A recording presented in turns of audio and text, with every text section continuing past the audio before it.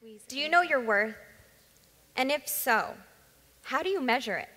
Is it found in how much money you make, the type of education you have, the family you come from?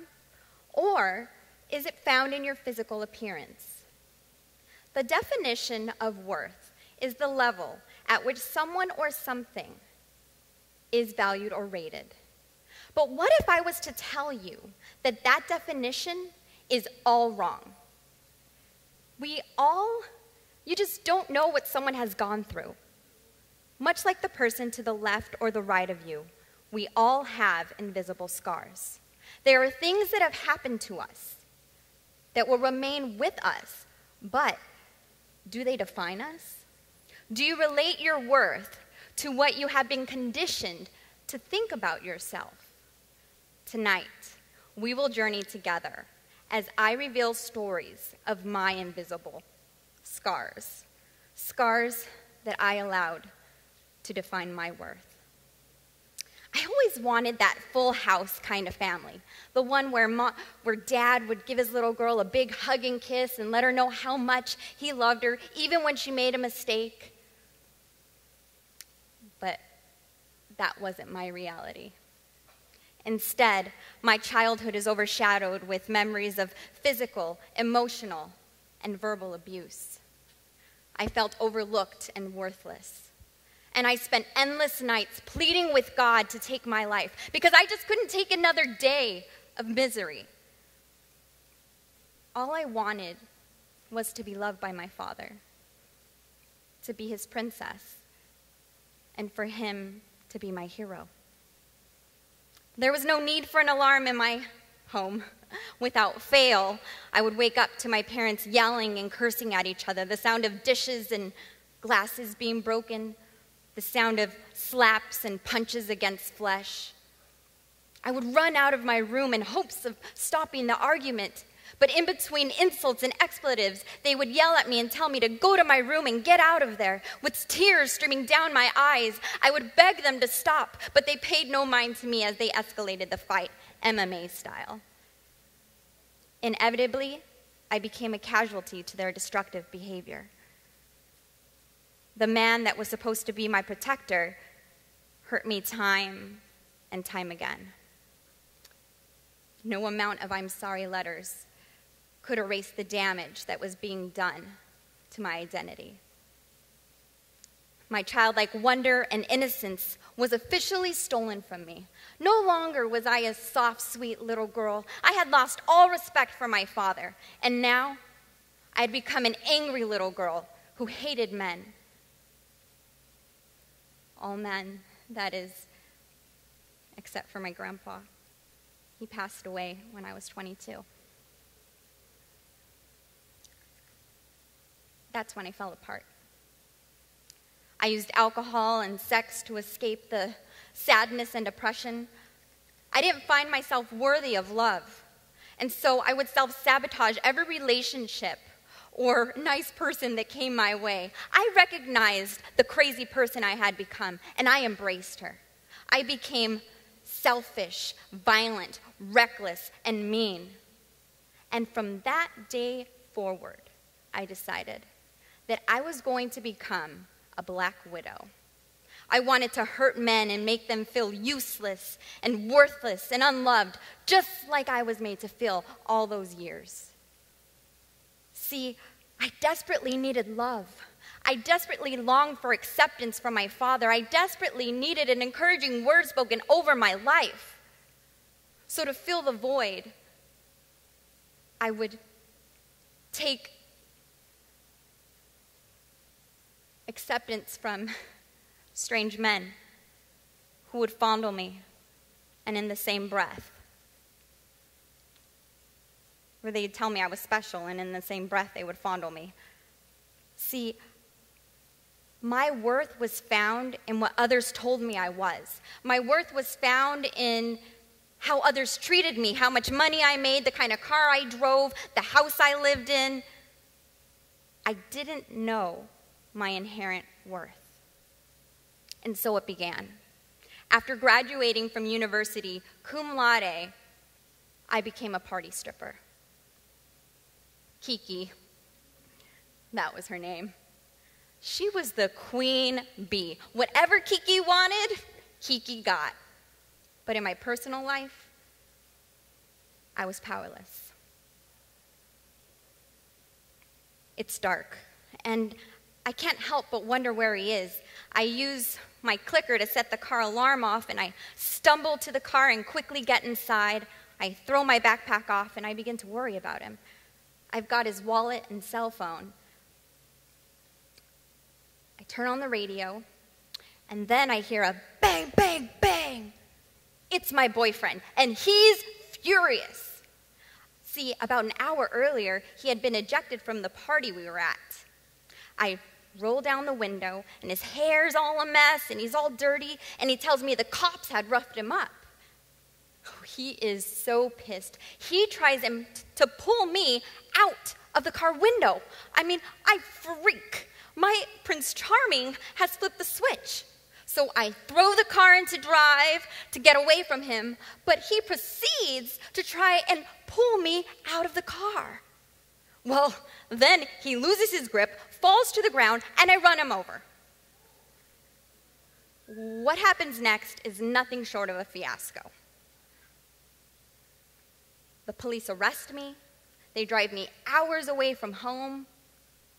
I'm fingerprinted, cavity searched, and booked, with bail set at $100,000. How did this happen? How did I end up here? As I drag my mat to my cell, I can't help but play back the tape of my life. I keep hoping that I'm going to wake up from this nightmare. I settle into my bunk, and I begin to go through the contents of a medium-sized cardboard box that the deputy had given me, when I come across something that I hadn't seen in a long time. And it was there, in that cell. The one thing that I had purposely stayed away from was now my only hope. The Bible and what it represented. I turn away. No one knows where I'm at, and nobody cares. I turn back to the box, and begrudgingly I take the Bible in my hands and I cry, God, if you get me out of this, I promise, I will stop doing what I'm doing, and I will live my life for you. I wish that I could tell you that I was miraculously released from jail and I was cured of all my heartache and brokenness. But that was only the beginning. I continued to work in the sex industry and wasn't sure what was to become of me. The first lawyer I spoke to said I could be facing attempted murder charges. I was living in a constant state of fear. My future was in someone else's hands, and there wasn't anything that I could do about it. After about 8 months of waiting, the verdict was in. The DA had asked to see me before we went into court. I was terrified. But then he tells me that he's dropping all charges. It's like it never happened. I couldn't believe it. I was in shock. God had come through on his end of the deal. But now, it was my turn. So, I left the sex industry in September of 2011. It was one of the hardest things that I ever had to do. But it was game time. There wasn't any more running from my problems. I had to face them head on. The 2 years to follow were times of extreme hardship and testing. I wanted to give up. I wanted to go back to the money. But I knew it was time to press in. So with gritted teeth and tears, I stuck it through. During this time, I discovered my true worth, and a new perspective was released on my life. So what was it that caused this change of heart. I had everything that society says we should strive for, money and power. Only no matter how much money I had, it was never enough. There was still a void. Have you ever felt that way? You could have the highest paying job, the nicest car, the coolest house, but at the end of the day, you still feel like something is missing. That was me. While I was still working in the sex industry, I decided that I wanted to go church shopping. And I actually found a church that I really liked, because they didn't judge me.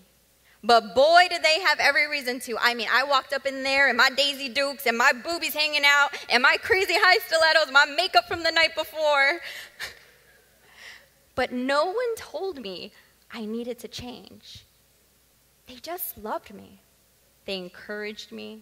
They highlighted my talents. And they told me time and time again that I'm valuable and that I was created for great things. I didn't know how to receive what they were telling me. See, I was conditioned as a child to believe that I was good for nothing, that I was a nuisance, that I would never amount to anything. But on September 11th, 2011, I made a decision. No longer was I going to live or identify with the labels that people had placed on me. Labels like worthless, ugly, stupid, failure, pathetic, useless, crazy, slut. I learned to cast off my old self. The selfishness, the addictions, the anger, the violence. I stand before you tonight, totally transformed. I am not who I used to be. I've risen from the ashes of my past. I am healed and whole. No longer am I carrying the labels of worthless, unwanted, and unloved. I no longer identify as a victim of my circumstances. I've forgiven my father, and we have an amiable relationship with one another. I no longer blame him for my misfortunes. What was meant to destroy me became the impetus to my destiny. And I can truly tell you that if it wasn't for that God encounter, I would still be using my body as currency. I found out that my worth is not attached to the labels that others had placed on me or the bad choices that I had made. I discovered that I am fearfully and wonderfully made, that I am loved, valued, and purposed. Shortly after I left the industry, I was prompted to apply to be a missionary. A crazy thought, I know. I mean, who was going to want a psycho ex-stripper who ran over her boyfriend as a missionary?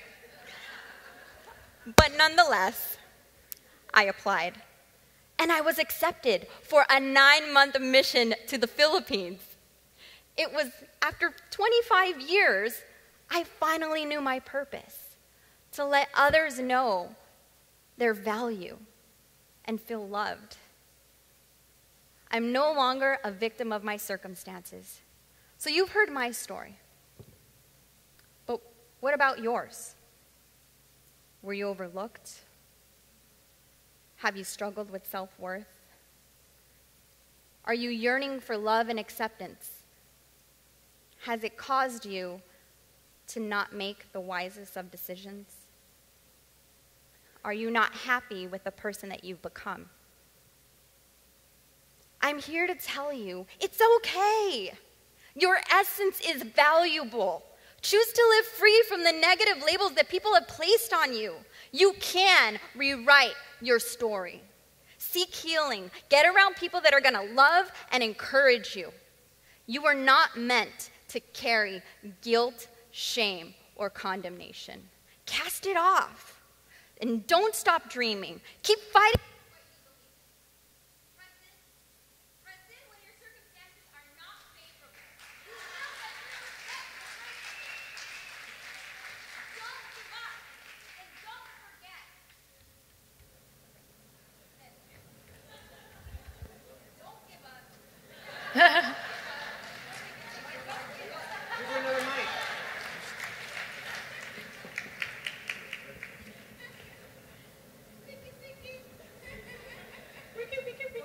Don't give up.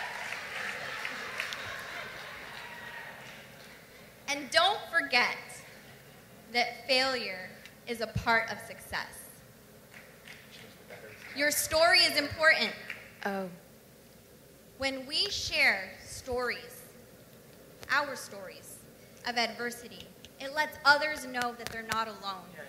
It's time to take hold of your identity. Choose to step out of the victim mentality and into the victor mentality.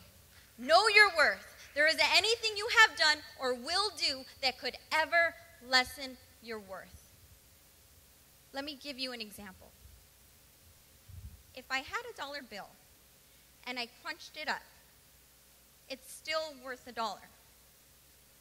But how about if I got that dollar and I threw it on the ground and I stepped on it? Is it still worth $1?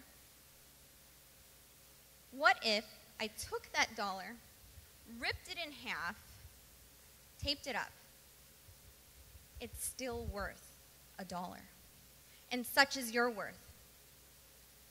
No one can take away your value. And no one is perfect. So stop blaming yourself and stop beating yourself up about it. It's time to reclaim what was stolen from you.